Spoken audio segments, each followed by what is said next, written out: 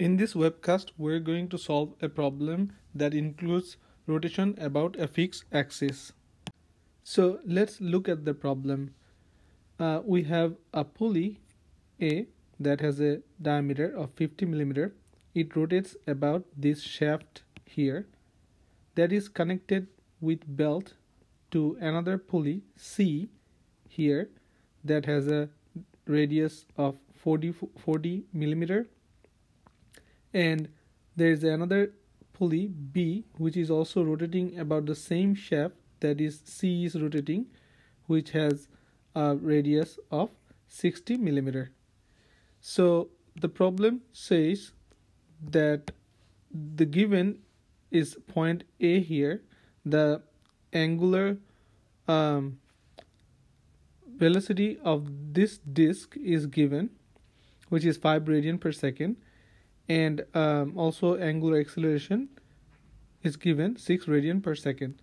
The problem asks that find the magnitude of velocity B of point B here, velocity of point B when A has 2 revolution. So A will have 2 revolution, and we need to find the velocity at that point.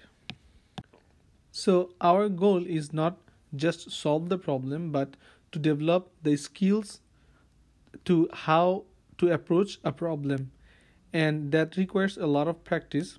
Here we will solve the problem step by step so that we can apply the same approach for other similar problems.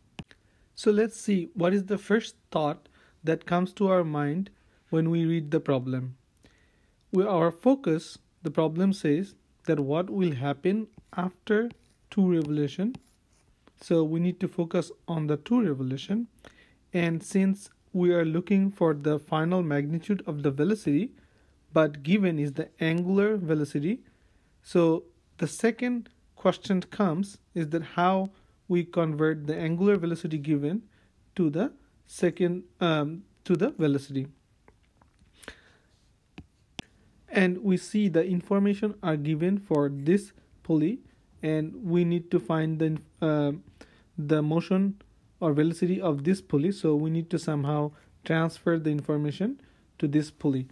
But before that, let's see what happens after 2 revolution for this pulley. First, we will find the angular velocity of point A. To find the angular velocity of pulley A, we will use this equation where this is the final angular velocity, this is the initial, we know the acceleration, and this is the delta theta, which is 2 revolution. If we plug the value 5, which is given, 6 is the acceleration.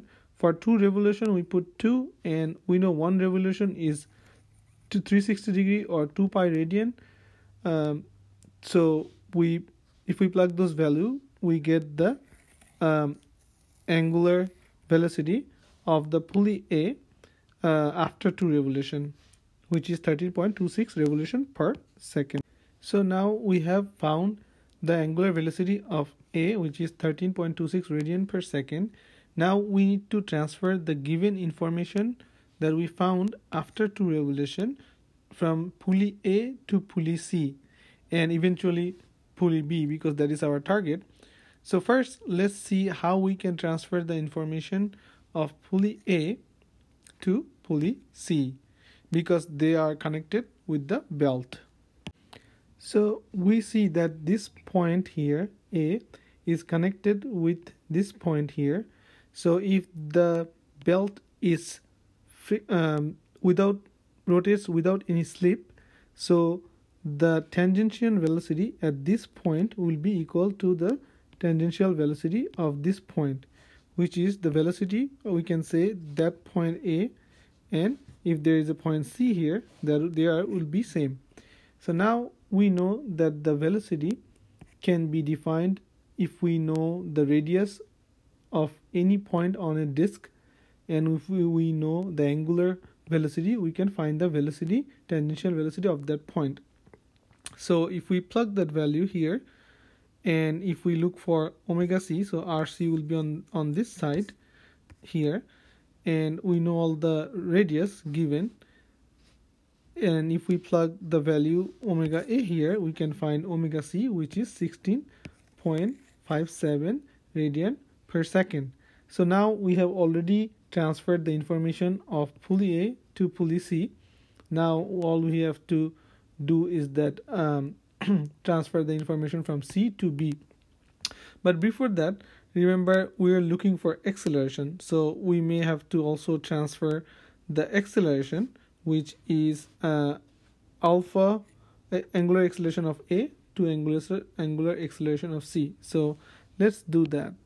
So to transfer the acceleration from pulley A to pulley C, we will take again the tangential acceleration, for example this point, which will be equal to the tangential acceleration of this point here, because they are connected with the same belt and there is no slip happening inside the belt. And we know that tangential acceleration can be represented by angular acceleration multiplied by radius of that point from center to that point. Again, so for C, if for a point on the disk pulley C here, the angular acceleration multiplied by the radius RC.